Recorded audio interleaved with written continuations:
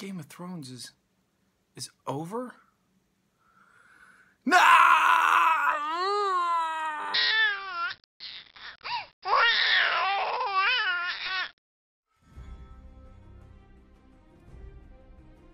Hey Game of Thrones fans, CalmFire Nate here to talk about, is it possible that Littlefinger knows about the true parentage of Jon Snow?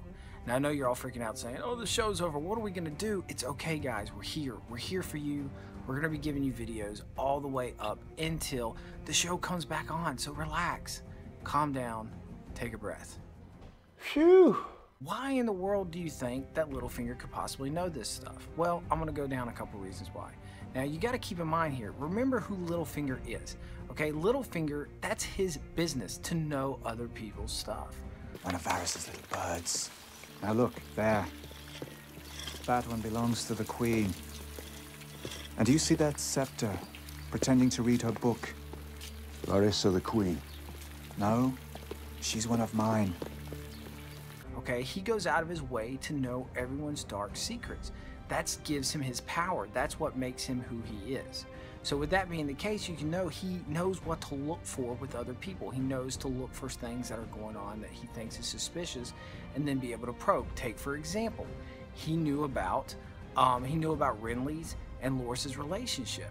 And tell me, Lord Renly, when will you be having your friend?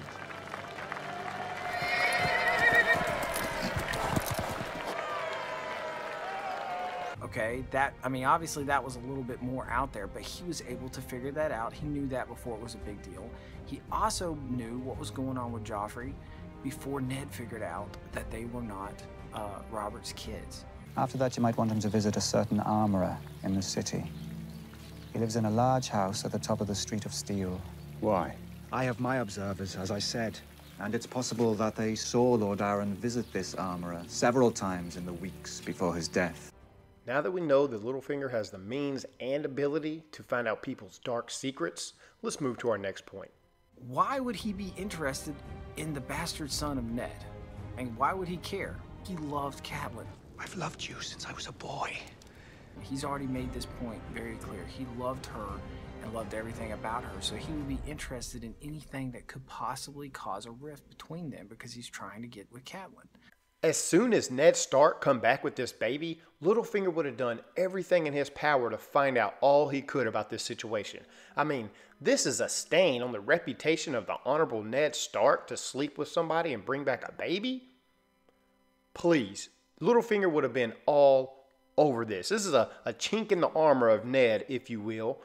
And if Littlefinger would have found out the truth, if he did find out the truth, then that knowledge at this point in time would not help him or assist him accomplish his goal. Okay, now here's the breadcrumbs that he would follow. All right, take this for example. The handmaidens that were there after, now that we've seen it, the handmaidens that were there at the birth of Jon.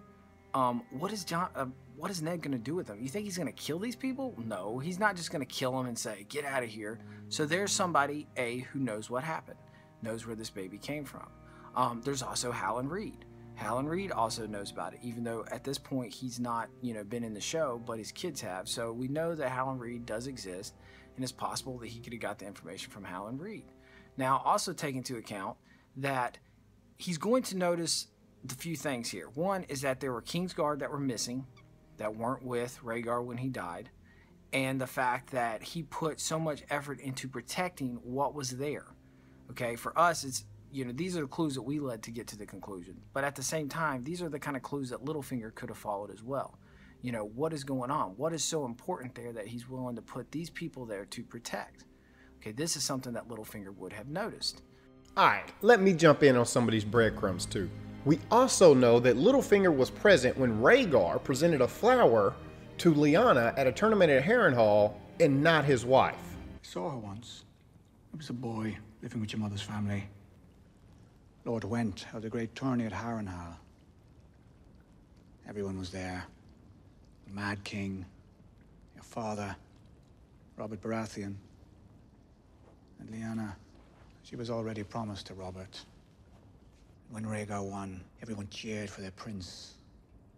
I remember the girls laughing when he took off his helmet and they saw that silver hair. How handsome he was. Until he rode right past his wife. Elia Martell, and all the smiles died. I've never seen so many people so quiet. He rode past his wife, and he lay a crown of winter roses in Lyanna's lap, blue as frost.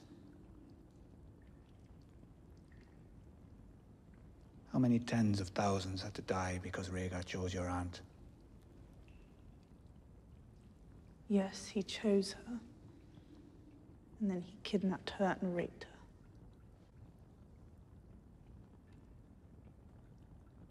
Pause the video right here. Look at that look that he gives. He obviously has his own ideas about this matter. Now, add all of that up with the statement that he made in the season finale to Sansa. Who should the North rally behind? True-born daughter of Ned and Catlyn Stark, born here at Winterfell? Or a motherless bastard born in the South? Now, he is trying to put that proverbial wedge in between Jon and Sansa, but the way that he says it, it makes me think that what he really wants to say is, Jon is not who you think that he is. Littlefinger always holds his cards close to the chest. All right, let's take a look back at when Ned asked Littlefinger to help him expose Joffrey. The king has no true-born sons. Joffrey and Tommen are Jaime Lannister's bastards.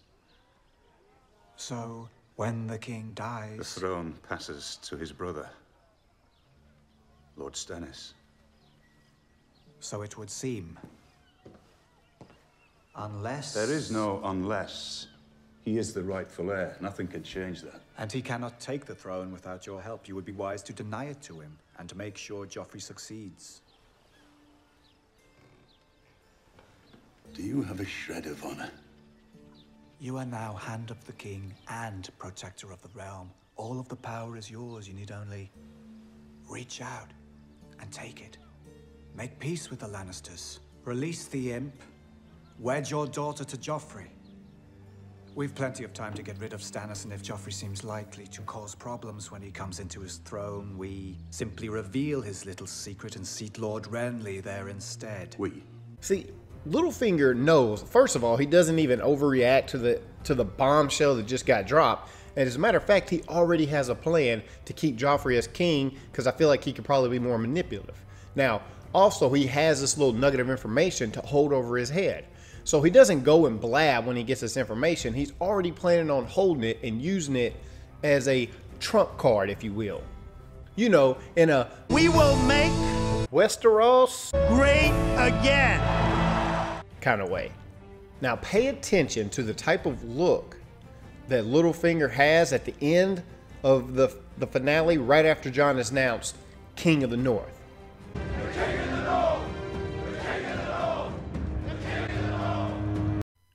Yeah, that look right there, that is, it's time. Now, I don't believe that Littlefinger is just gonna come out and tell them who Jon's parents are if he has this information. I think he'll just, you know, use it to drop hints, kind of like, oh, are you really sure that Jon has Ned's blood running through him? Are you sure that it's really Ned's? Like, it might be stuff like that just to put some doubt there with Sansa to kind of cause some friction. That would be my thoughts anyway. Anyway, guys, that's the video we have for the day. Let us know in the comment section below what you thought about this video, and do you think Peter Baelish, Littlefinger, knows the information that R+L = J? Until next time, guys, we out.